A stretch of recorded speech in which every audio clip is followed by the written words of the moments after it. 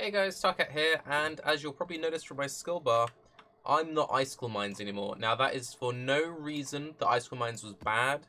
This was purely just the way of the road and SSF. It's just the way of the road. Sometimes you got to play with what drops you.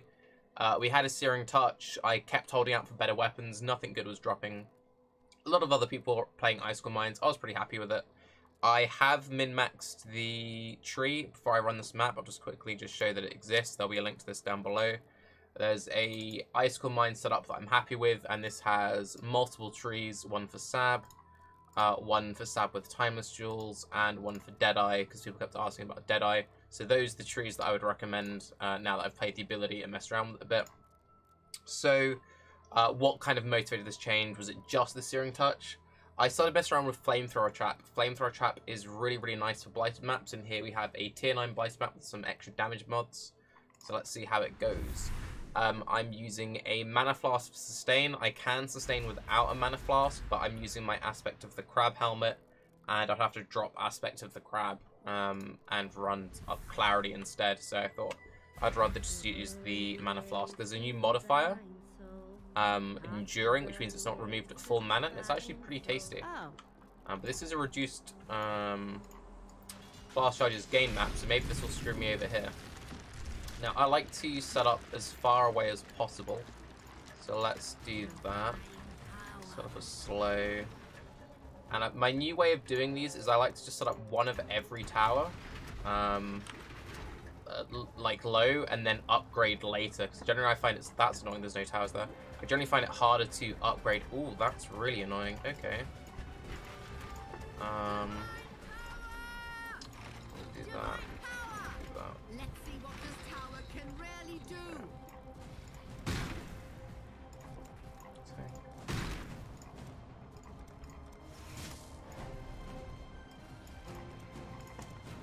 I think you missed the ones down here. Whoops. My bad. Okay, I think I'm good to set up.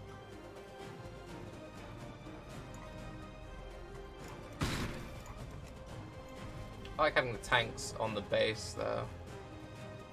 Should be good, right? Should be cool set up. But yeah, so the thing which is nice about the flamethrowers is I can just set them, then run away and go clear something else. And that's one thing which I really like about this in comparison to the old playstyle with the mines. Because I just find it a lot more forgiving. I'm a bit worried of what's going on.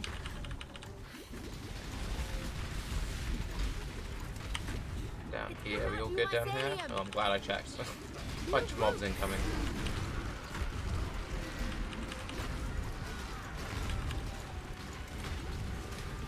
Not all murders are equal.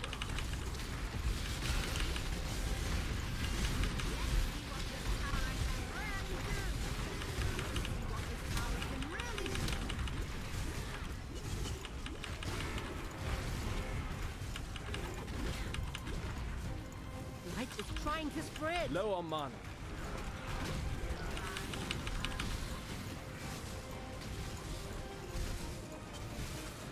It's branching exile.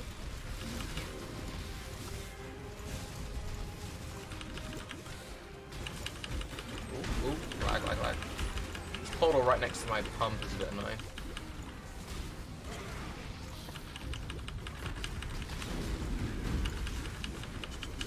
All of these are a bit annoying. The lag is a bit of an issue as well. I don't know how many frames you guys are getting, but I'm not getting too many.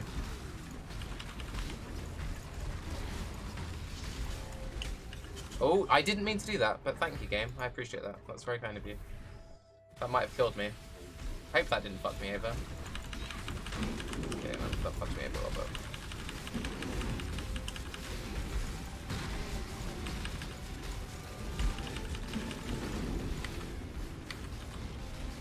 Portal, clutch.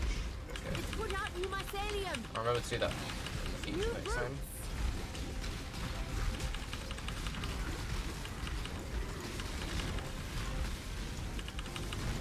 It's branching exile. It's a branching exile.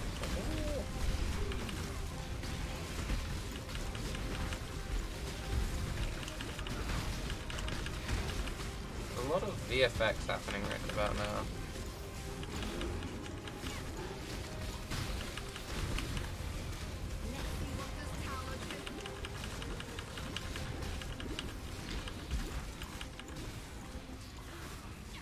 like the flying Launching dudes. exile.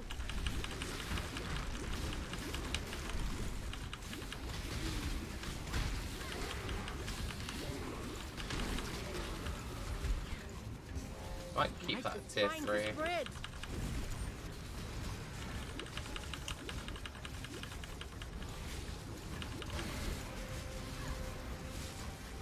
It's going okay-ish now that we got over that slight issue, which was teleporting out. Teleporting out was a slight fail. Right, let's try and build some more towers. Put out new mycelium. New roots. It's quite a good choke point for flamethrowers. Put out new mycelium.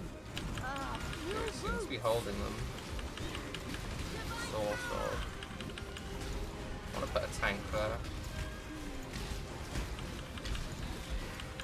Getting close. No, they seem to be holding. Alright, cool.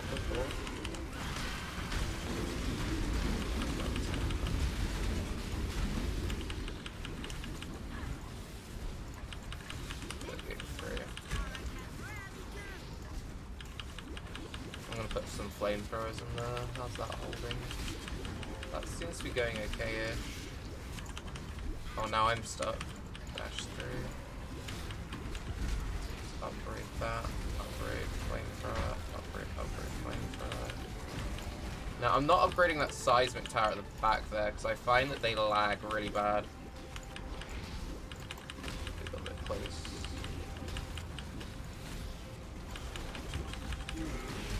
Upgrade that. Keep that to 3. It's basically like have tier 3 chills on the chokes, then set up a bunch of damage, and then have some tanks and some flying boys. Close. Then throw a bunch of traps in one direction, run down, throw a bunch of traps in the other direction, leave the flame, but you can see the flamethrower trap is really doing work. Sack a whole bunch of burning ground. Yeah, I just find it a lot smoother. That was the other issue I was having with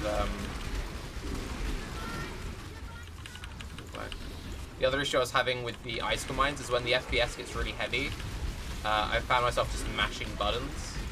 And then when you're just mashing buttons aimlessly like that, it's kind of hard to really gauge how well things are doing. Whereas with this, it's like just throw in one direction, you delete everything, run back the other way, delete everything.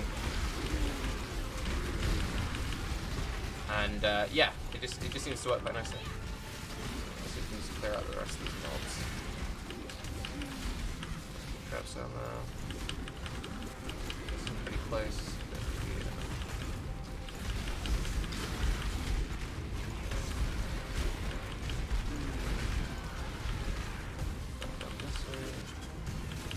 And yeah, having the like spamming low-level towers and then upgrading strat seems to definitely work out the best to me. Because when it's really hectic, it's very difficult to be constantly putting new towers down. He says, well, running around with 2 towers down. Ooh, overshot that. Overshot that completely. Did not mean to run that far down. Now that's. Ooh, now we're just lagging. Now we're just lagging. I think we held though. I think we held the line. Now I've noticed there's this annoying thing where you get random mobs who just get stuck. And then because some enemies get stuck, like the event doesn't count as finishing. Low on mana. But I'm pretty sure I've killed most things now. So there's a couple of like random straggle mobs. On my last one that I did, I had a random rower that was just stuck in a wall.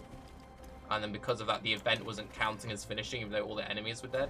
And I think that might have been what happened here. Let's just run around and have a look. See, okay, there's one mob.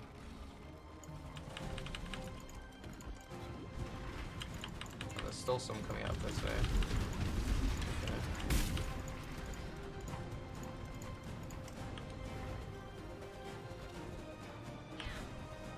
Mobs down here. Still some coming out slowly.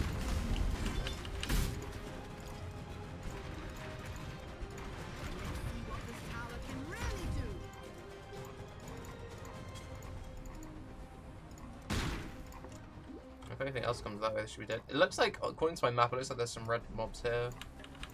Anything made it through this way? No, that's all pretty well defended. Down here? No, it looks like they're all gone. So there's definitely still some bugs that need to be ironed out with Blight League. That being said though, this is honestly some of the most intense and engaging gameplay I've ever had in Path of Exile. So I really hope this sticks around, even with like all the really annoying bugs and everything. Right, I'm just going to spend what's left of my juice now, just so that it's a bit easier to click on the blighted like chests and stuff. I find that when you're struggling like this, and it's like, okay, there's a mob left around somewhere or whatever, it's kind of difficult to click on the chests with the massive tower icons.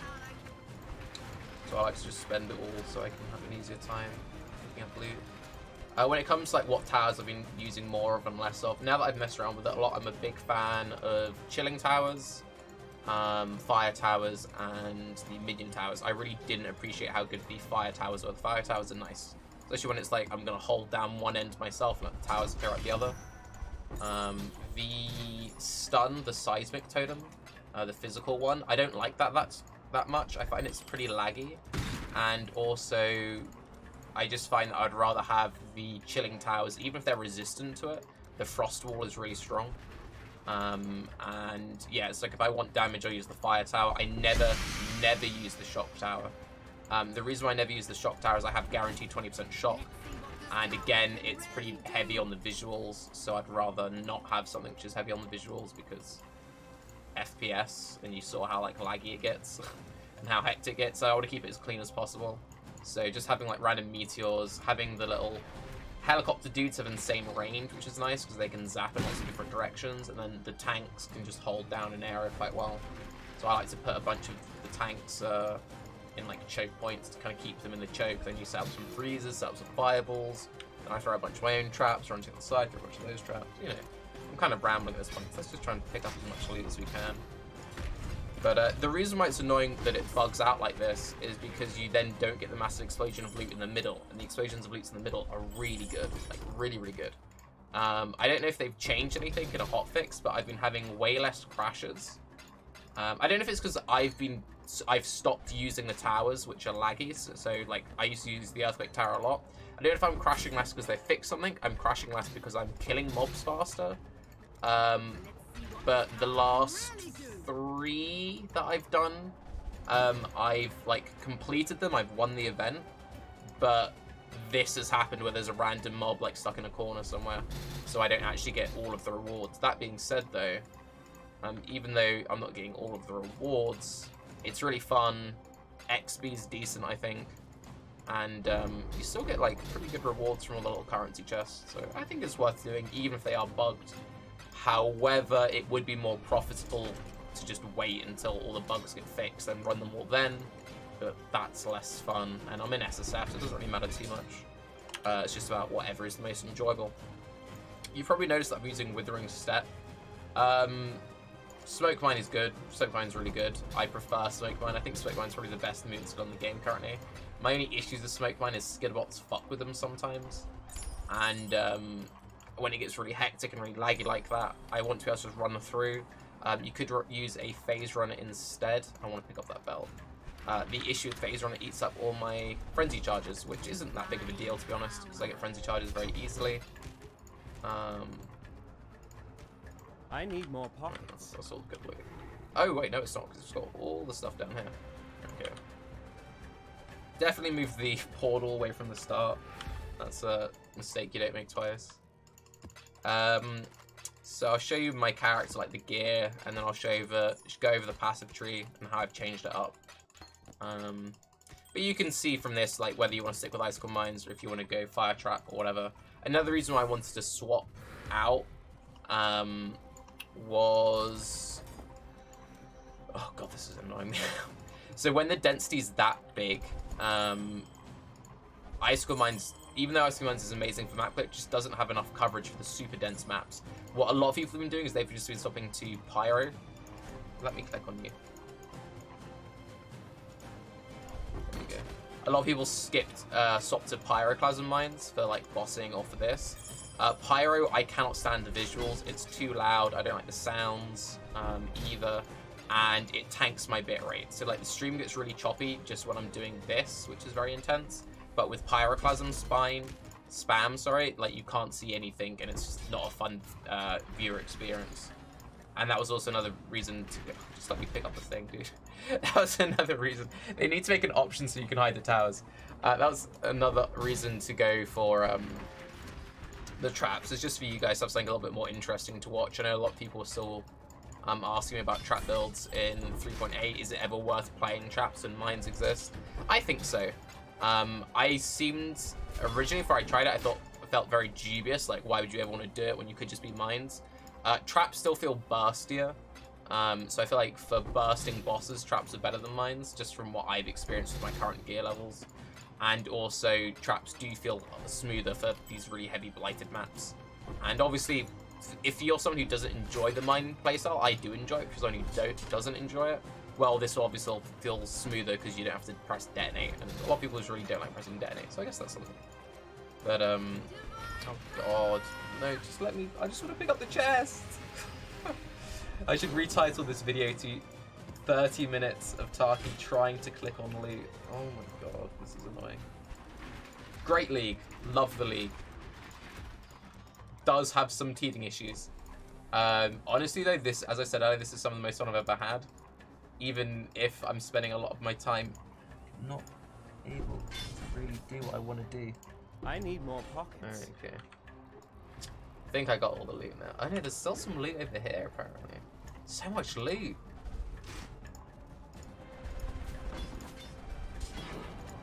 Okay, we got all the loot now. Oh no. I keep walking past more of it. Right.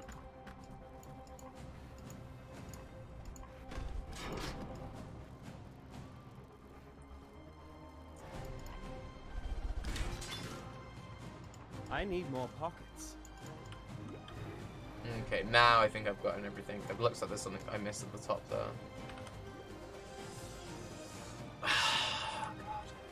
Yeah, I missed. Now I've gotten all the loot. I'll stash that, pick up those rings. And then I'll go for some tree stuff. Right. So yeah, they drop a lot of stuff. And they are just fun, so they're worth doing just that. Okay, goodbye, laggy arena. Oh god. Thank you. Good old zoom in OP strat.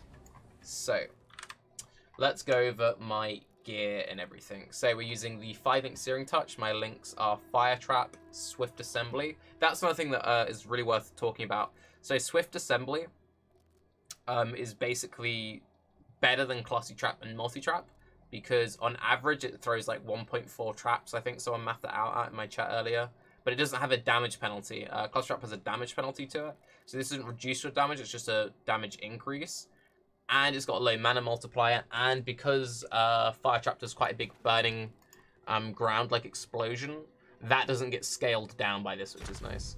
Trap and Mine, damage control, destruction, LE focus. 6-link will probably be Fire Pen. You could also use Hypothermia because my Skitterbots chill. You could just go for charge traps also.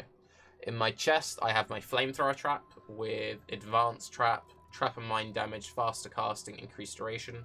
I need to collect GCPs and flip a bunch of gems, so if you see stuff which isn't flipped, I will flip it. The reason I'm using faster casting, increased duration, and advanced traps. So advanced trap has a whole bunch of cooldown recovery on there, but Flamethrower Trap scales incredibly well with skill effect duration and cast speed. So this gives skill effect duration. It means I can get more out. It means I throw them faster. And then fast casting means it rotates faster, so it hits more often. And then Trap and Mine damage, because it's just a big multiplier. My 6th link would be LE Focus. I've got a floating Val Grace that you saw me press during the fight. In my helmet, I have Summon Skitterbots, which I need to flip. Enlighten, currently only level 2. Herald of Ash, and a floating portal gem. And then I'm also getting Aspect of the Crab from the helmet. Ideally, I'd want Aspect of the Spider, so I'd have Aspect of the Spider, Herald of Ash, and Skitterbots. That's what I'd recommend people go for in Trade League if they want to play this setup. My Amulet is just a fire damage, crit multi, life, mana. I'll talk about the anointment later. My boots are just terrible boots. I'm trying to farm Itziri's Step so I get more evasion for my Queen of the Forest, because my Queen of the Forest is currently only a movement speed buff with my Jade Flask active. It also gives more spell dodge, that's what I'm trying to get for. I've just been unlucky, I've gotten the Flask like 5 times. And then just life resists. So better gloves, better boots, those are the main things I'm looking for. My rings are both very good. So this has life, percent life, a tiny bit of attributes, and crafted mana. I don't need the crafted mana because I'm using the mana pot, so I should probably change that, but it's good just because it has the percent life on there. And then this has a bunch of resists, it has a good strength roll on it, and it has some flat evasion. My belt is terrible, but it's okay. It's got 79 life, increased flask charges gained, then Trapper Mine throwing speed. Again with crafted mana. So on my passive skill tree, you can see I've anointed Expeditious Munitions. Because of how they've changed the tree to suit traps, you don't really need to take this intersection at all, which means you get way more points and you can travel really freely, and I really like it. So by anointing this node, which is quite cheap to anoint, you get everything you really want on this bit. It sucks a little bit to miss out on this area, but it's not the end of the world.